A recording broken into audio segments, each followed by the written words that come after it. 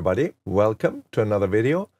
$100 later, I just installed Dorico version 6.0. I have been a long-time Dorico user, coming actually from Sibelius, so I never used Finale. I didn't like their setup, layout, and workflow, and I was very happy when Sibelius came out first. But then when they sold it to Avid, things have changed a little bit, and I wasn't as happy as before, and I switched to Dorico, and I'm also a Cubase user, so I thought, hey, this sounds actually quite interesting. Stick within the family, and now here we are, Dorico version 6.0, and I like Dorico. Great things about the program. I've done all my typesetting, my engraving there for my scores I publish and sell, and also for performances. So what is different? On the right side, I uploaded version 5. This is the hub. So if the first time you start the program, you get the hub. And you can see on the right side is 5. On the left side is version 6. And they changed the look a little bit. In the old days, you would have, again, your most recent projects were on this page. And this one, see, had the blue circle around them when you selected them. You see the score name up top, date of the last time you worked on it down here on the bottom. Now they made this gray. There's no box around it. It's just a bluish line on the bottom. Title and date are now on the bottom left. One thing is different. There's a little magnifying glass. So if you hit that, it's going to zoom in a tiny bit and you can see the front page of your score. Maybe helpful if you have a lot of different projects and you keep forgetting what's going on. So you can actually quickly take a look and maybe okay, this is the one I want to continue. So maybe that's the idea behind this. Also, you can see the buttons are larger. The menu also, there's a little more space up here, a tiny bit more than on this side. So they increased the menu font size. That's good, comes in handy. I have a high resolution monitor, so it looks good. I can really read everything. The buttons seem to be really big now. Anyway, they added one more, which is similar to the hub in Cubase. So they explain to you the changes. That's great. For me, the most interesting feature is the proofreading, because as you know, working on a score with especially orchestral music and with a lot of dynamics and instrument changes, transposition, meter changes, whatever, you might overlook something because it's just too much going on the screen, and we've all done the proofreading. So let's see what this thing does actually. So I want to open this composition. Let's open both. I'm going to open version 60. It's going to convert from 5180 to 60. 60, excuse me. That's it. Let's go back to this flow. I just want to have them side by side so I can see. Okay. So again, now we can see in general, looks pretty similar. I just noticed again, the font sizes on the menu are larger in version 6. See here, they are tighter, smaller. The rest looks all the same. I don't see any font difference, nothing really on this side. On the top, yes, this button has changed. We get to that. The view button is added. This side pretty much looks the same. There's a new function here. This could be the cycle marker. I will find out, but that one is new. And of course, in the menu, if you look, here we have it. Down here is your proofreader, okay? So let's see what that did. So let's take a look what's going on here. So this is a chamber piece, and I'm very detailed when I write concert music, as you can see, going along. I have, a lot of dynamics, hairpins, things like that, what's going on. So I like to give musicians instructions and helping them to understand my music. Again, they don't know this piece, right, if it's a premiere. So I'm adding a lot of things. So let's see, it looks like already down here you see the bright red 33 errors, not errors, or suggestions or something I overlooked. So if you click that box, it opens up a menu here. Let's go in a little bit. And you can see up here, it tells you, first of all, the categories. You can select what the machine, the AI wants to look at. Clefs, octaves, key signatures, you know, incorrect bar lengths, pickup bars, all this stuff. And if you want to exclude something, just uncheck it, you know, and then it's fine. It's not going to correct or give suggestions. So if you click on this line, it says cello, piano dynamic is repeated. Aha. All right, let's see where we are. We are in measure 12, and measure 12 is here, and you can see over there it's blinking. And let's see why. Yes, it's correct, because down here I have the piano and the cello, and then for some reason I did it again. Okay, here we go. That's great. So, you know, this is can be deleted. You don't need this one. Good. What's next? Diminuendo is cut short by a pianissimo. Aha, that is interesting.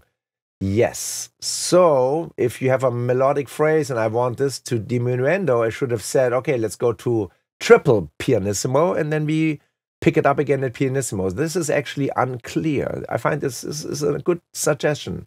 As a composer, I need to be more specific where this diminuendo here in the cello, which is also should be starting over here, should be maybe like the viola. Okay, so good catch. I like that. Okay, piano staff, repeated bass clef in bar 30. Okay, here we are.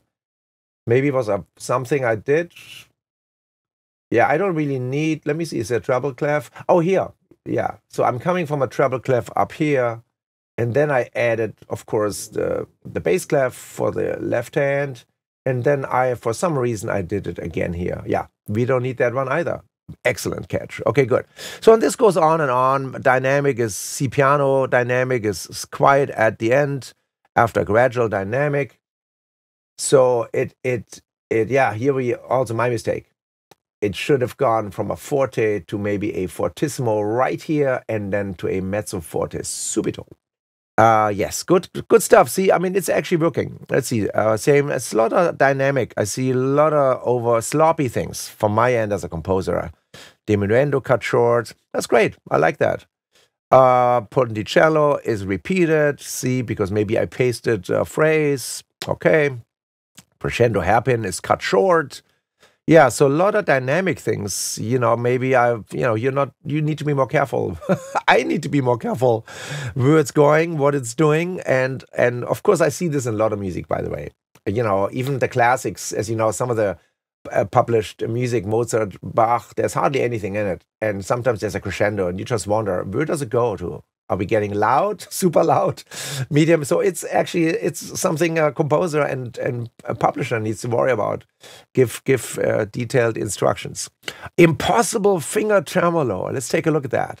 I'm a string player, so I wonder what it caught here. Viola, here it is. Okay.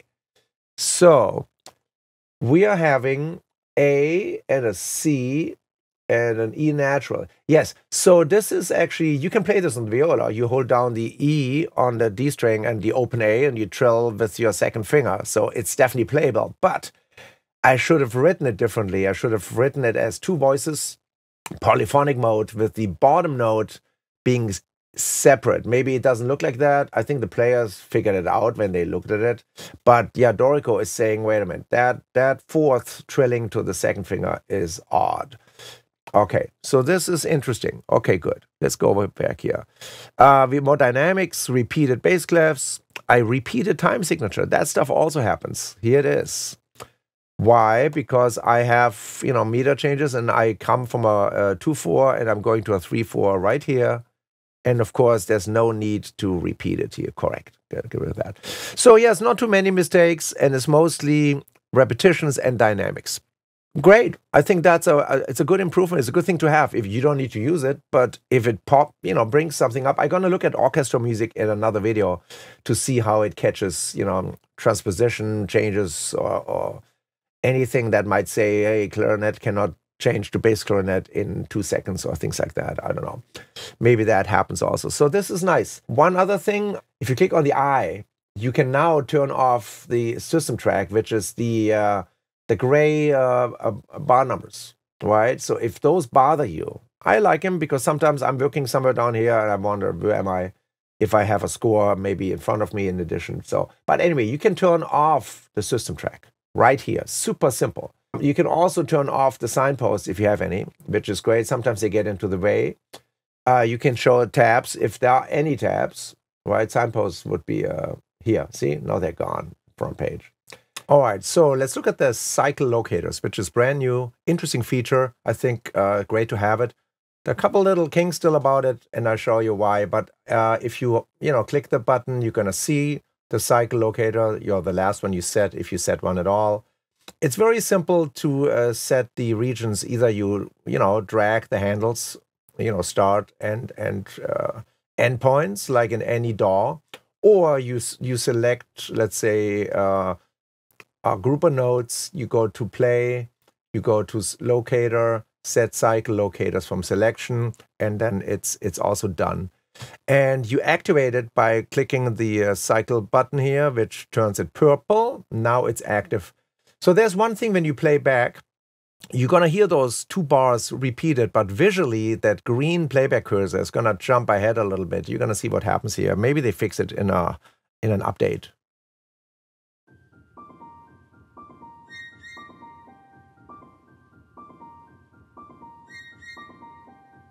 So it's playing, of course, the end of the loop, but visually it jumps ahead.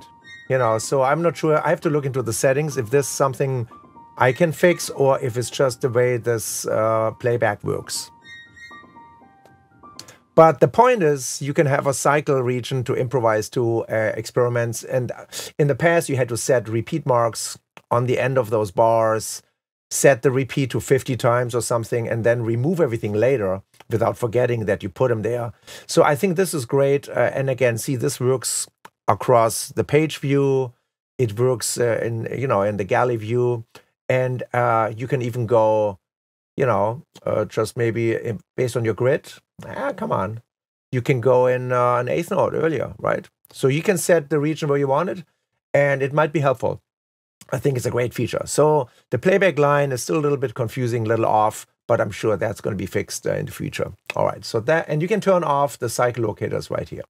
So if we go back to the hub and you click on the new tab, I will take a look at the condensing function, which I find fascinating now. I think it's important.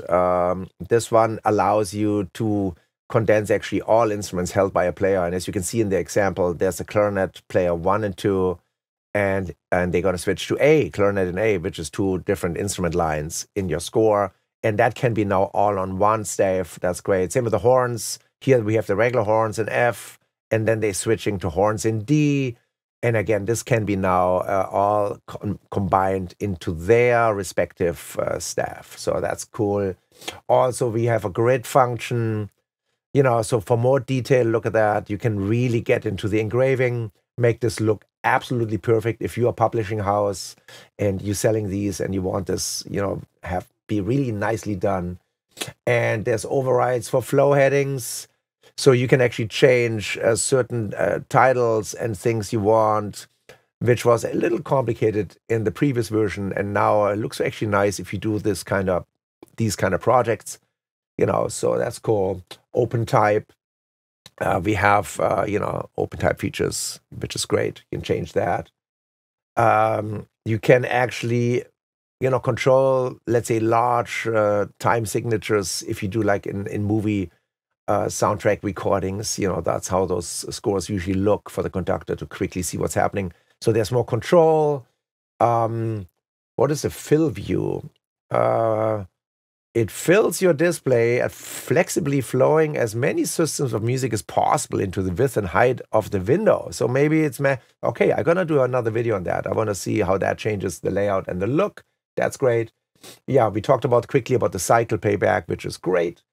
Chord symbols. So there's now, see, optional chord extenders. You can actually, something like B Lydian now. That's great. You can do that. And change your chording. Also have a second line. That's wonderful. Cutaways, great function for contemporary writing. This is also a cue reduction, as you can see. So it only shows the important stuff going on, and it cuts away the empty bars. So that's great. Also for school demonstrations, things like that. So amazing. and of course the proofreading we talked about, right, in detail in the last video. So here you have it. I hope you enjoy Dorico 6. If you already have it, let me know what you think. If it makes your workflow easier, I think good improvements. And I will do a couple more videos coming up. So thanks for watching.